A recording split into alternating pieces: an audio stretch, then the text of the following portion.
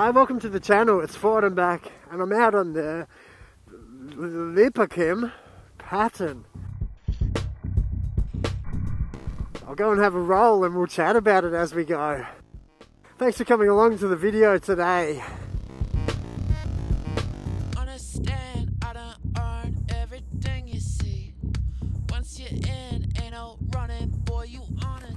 So I'm just taking 10 minutes to have a play on this Leaperkim Patton, and it feels really, really good. Do I say that about every wheel? It feels super good. The suspension just has a lot more. The suspension feels a lot more professional.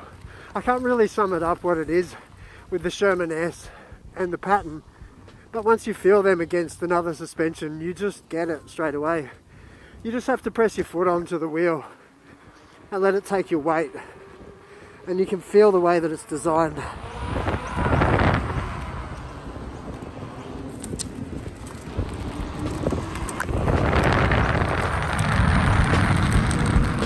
So the Patton, it's the first 126 volt wheel for veteran or Leaperkim.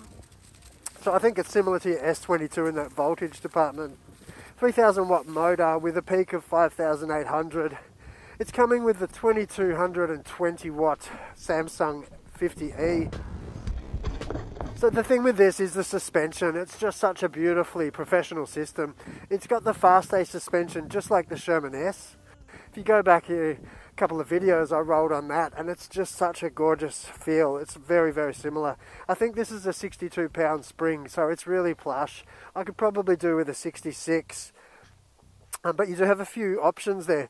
This is only 80mm travel, as opposed to the Extreme I was just rolling on, and the Kingsong S22. They're both at 130mm, so you can bottom this one out a little easier. But that cushy suspension, I don't know, it's kind of nearly, does that outweigh that? So with this one you get a 5 amp charger in the box, and it charges I think 5 to 6 hours. You know, it's got a really good power, it's okay speed, it's a compact size. I think the thing with this wheel, it's more designed for a torque output than speed, so it's really designed at your trail, but also being able to, you know, be a fun commuter wheel as well. You know, your skate parks, your tricks, being able to keep up in those group rides as well with a decent range. You're going to get a top speed of about the 70 km/h on this wheel. It's not really made for your speed, but more to do with, I think, a bit of an all-rounder and a bit of a trail wheel. So it's a 16-inch knobby tyre, it's a 12-inch rim.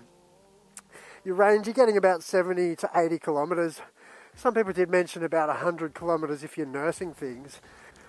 Let's tear it through here. It's a bit of uneven ground that I've come over before, try to watch the snakes, but this is where the suspension just really works. I don't know if you can see it in the video, but I can feel it. And this eats it up. There's no way you would get through there on a wheel without suspension. Not a chance.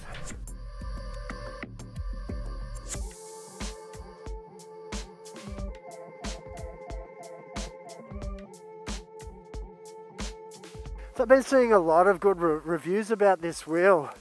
It feels smaller than the Sherman S, and it's a little bit cheaper than the Sherman S, and people do call it their little brother. But I do think it feels kind of similar. You've got a similar pedal setup. I think it's the same pedals, so they're a good grippy pedal, good size as well. It's really easy to flick around. So it feels like a really good size. This tyre profile is a lot nicer than the Extreme. I can flick it a lot easier. It's got I don't know, much more rounded profile. Oh no, I've lost both the black little bumpers. E-RIDERZ have got this nice black bumper which sits just on top, but it seems I've lost one, so looks like we're playing a bit of a game of find the black bumper. Help me find that while we roll back through the adventures. So let's retrace our steps and try to find that little bumper for E-RIDERZ, because I don't want to lose their stuff. Maybe it was just up here where we did a little jump. So keep your ears peeled, keep your eyes peeled for a little black bumper. Hey, so I'm back in my studio. I couldn't get all of the commentary done on the day that I was rolling on this wheel, so I've just popped into the studio to do a bit of a commentary, try to remember my thoughts. I hope you can understand what I'm saying. I've picked up a bit of a cold since rolling on the Patton. So I needed to say thanks to E-RIDERZ again for giving me the time to get in and have a look at these wheels, not just for myself to get a better understanding of how all the EUCs fit and roll together, but hopefully to get some of that footage out to you. And even if you don't get the technical stuff, you can see how they're performing. Try to get some camera work on some different angles so you can at least just see what the wheels are doing. I really love the Leaperkim stuff. I've been lucky lately to roll on the Sherman S and a few other wheels and then stack them up against each other, just in my thoughts. And for quality wise, I think Leaperkim are really sort of stepping their game up to a new level. To me, they really seem like the wheels that are designed for riders. You know, they haven't really worried about all the extra bells and whistles of speakers and, you know, fancy lights. They've just really stripped it down to a nice slim rider's wheel. There's nothing really sticking off it or janking off it or going to break. No cheap parts sort of as an afterthought. It really seems like everything was designed for a rider, from a rider's perspective.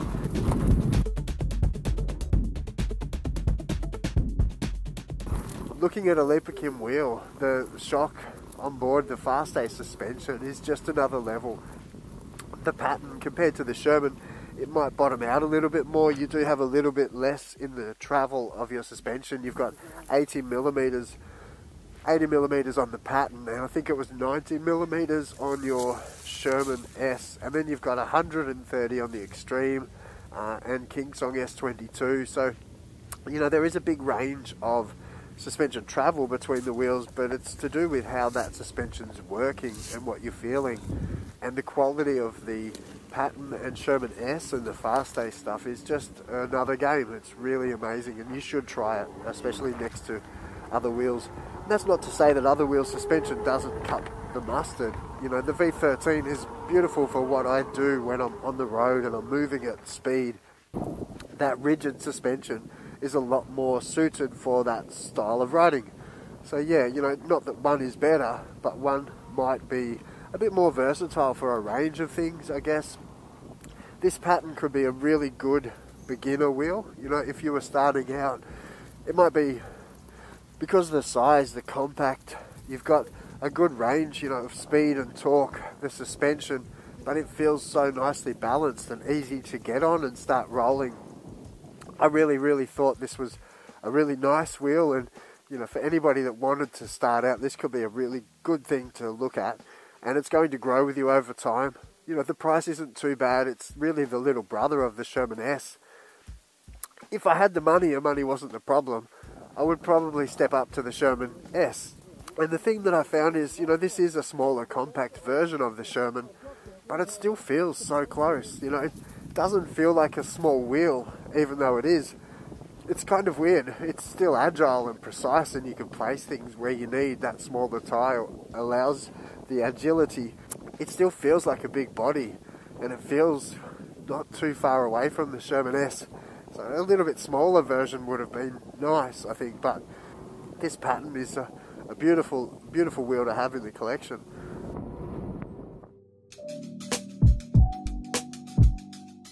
I don't think I filmed it, but I did have a little look at the trolley handle, and it worked well, decent height. I could move the wheel around. I did find it was at the back of the wheel, so it kind of felt a little bit awkward to get used to. You could switch the wheel around. I think I used to do that with the Kingsong S22. But yeah, it definitely works, definitely good, felt solid enough to move this wheel in and out of the shops. So yeah, not too bad in that department. I really like the feel that this wheel gives me on the road or off-road, but it really moves, you know, I can really feel, I can get a good road feel, and you know, I feel really connected to the road. I can still feel the road. The suspension allows me to still feel what's going on down there, and it gives me a sense of knowing what I'm rolling over. So, you know, some suspension might eat up everything and you just don't feel connected, and you don't feel like you're sort of in the environment. You know, it's kind of hard to sum up, but you do know the difference when you're on a suspension that's just like a cloud and you're floating along. But in a trail, you still kind of want to feel those burrs and the lumps and the bumps. So, you know, a suspension that allows you to still feel that, allows you, I think, to roll a little bit better. For me, I feel more connected and more ready to react, I guess, to what's happening below the wheel, you know. So the suspension's really dialed in nicely for that.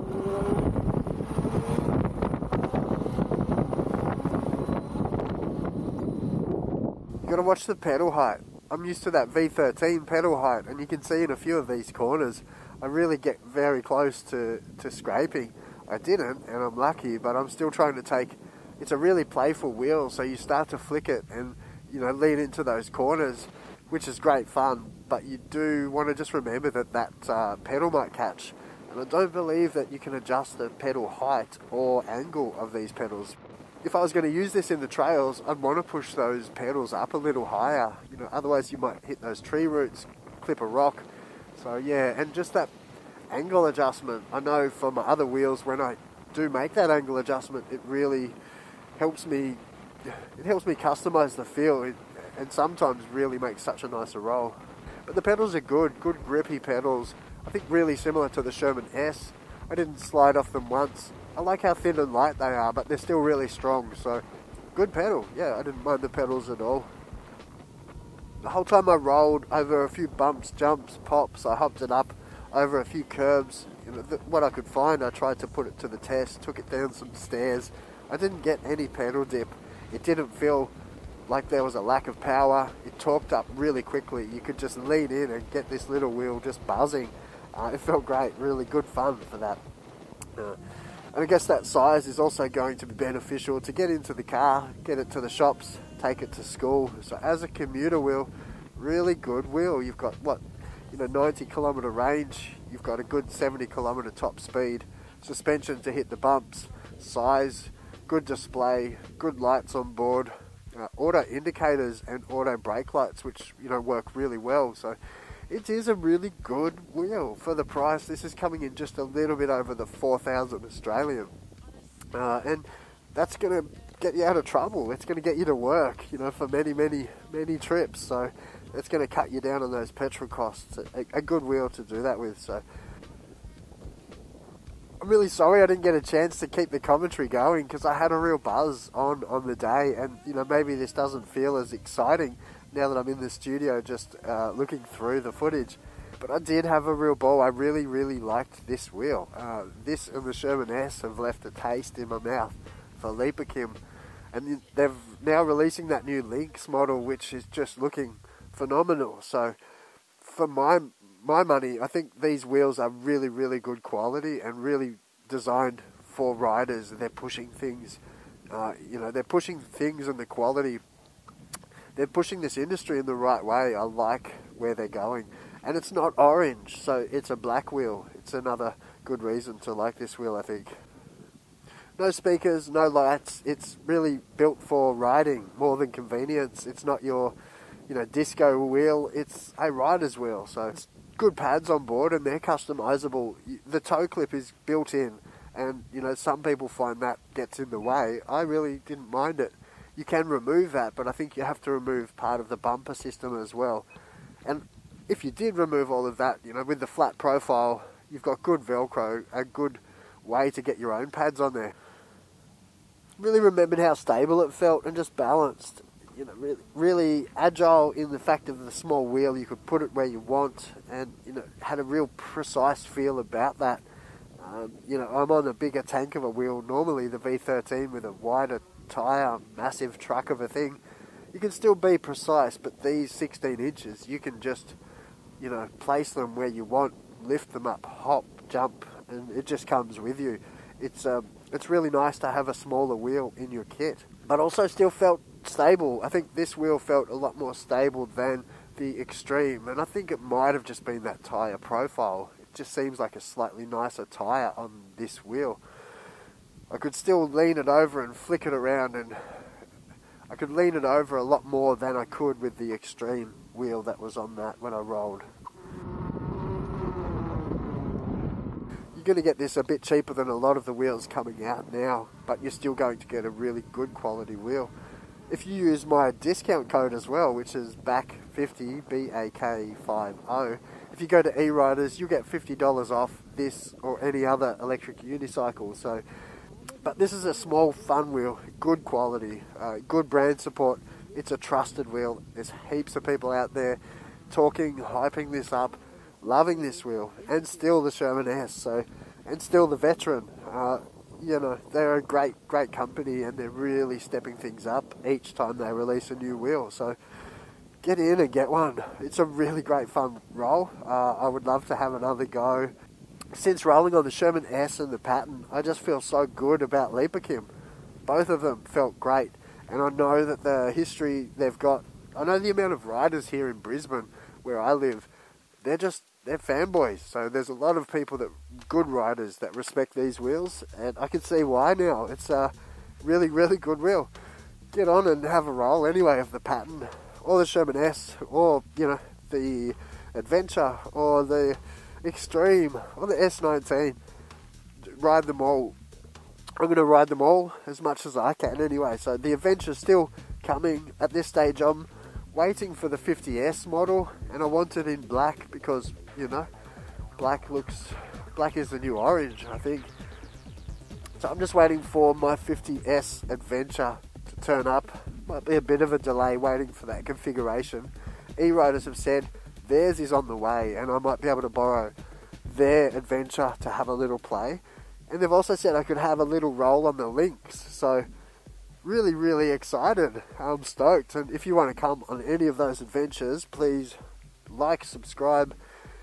Yeah, drop a comment. It takes a bit of work to do all this, and it helps promote the whole game. So thanks to E-RIDERZ. Thanks to you for the support.